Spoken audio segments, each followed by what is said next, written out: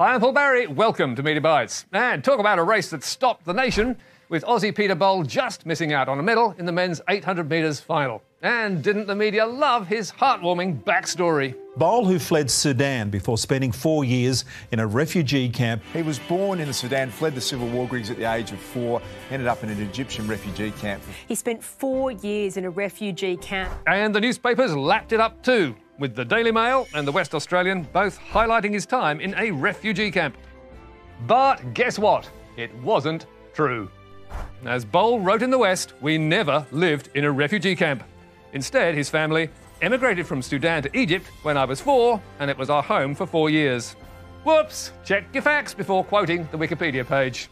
But now to another race, and let's cross to the Minister for Car Parks, Alan Tudge. Thanks very much, everyone. Minister, why can't you answer the question? Cheers, there's a man in a hurry to get away. This was a fund in your program, under your remit as Minister. You put taxpayers' money into coalition-held seats. Yep, he can't run and he can't hide from Nine's Jonathan Kersley. Was this deliberately targeting marginal seats you wanted to win? And seems he can't talk either. Oh no, here he goes.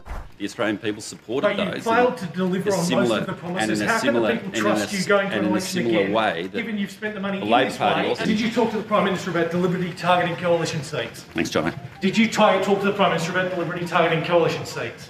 What a great interview. That's the way to hold these pork-barrelling politicians to account. And bravo to Nine's Jonathan Kersley and his camo for walking backwards and not falling over. And bravo to another media star, the ABC's Joe O'Brien, for enduring those endless COVID press conferences. Actually, is that him there now? We'd go there now. Good morning, Queensland. We've just finished our morning COVID briefing. Best update I've seen for a while. But now, on your marks, get set. Like our Olympians, we go for gold. We make a gold medal run all the way to the end of this year. Shame we missed the starting gun. But, as the PM wisely added, the sooner we get there, the sooner we get there. And we're pleased to see News Corp's city tabloids are running hard with these front pages, which compare the brilliant success of our Olympians to our shocking performance on the vaccine rollout.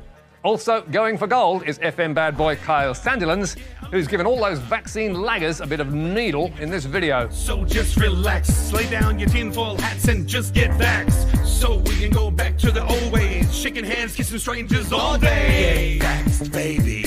And Kyle's young newsreader, Brooklyn Ross, has also called Australia to arms with his own video message. I've had my first AstraZeneca jab now because it is unbelievably safe and it is our best option. Go and get your shot, then show someone this video and be proud you got AZ. And yes, even Jackie O has got the prick. Okay, ready? What's in? It's done. Done. It's over. Done. Hooray! And yes, I've had the double dose of AstraZeneca too. But now to the billionaire and his toy rocket. Jeff Bezos has blasted off to space in his own rocket. The billionaire spent 3 minutes in zero gravity, thanking Amazon customers upon landing for sending him out of this world.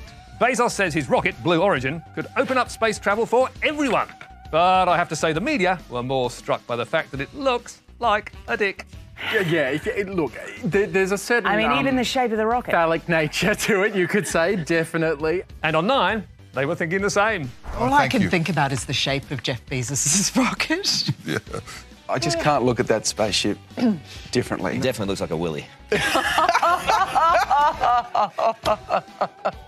A rich dick with a dick rocket, which left Koshi and Nat underwhelmed. And when he came down, he goes, and every Amazon customer has helped pay for this. Yeah. I felt like going... Yeah, exactly. Exactly. Not to mention those underpaid Amazon workers.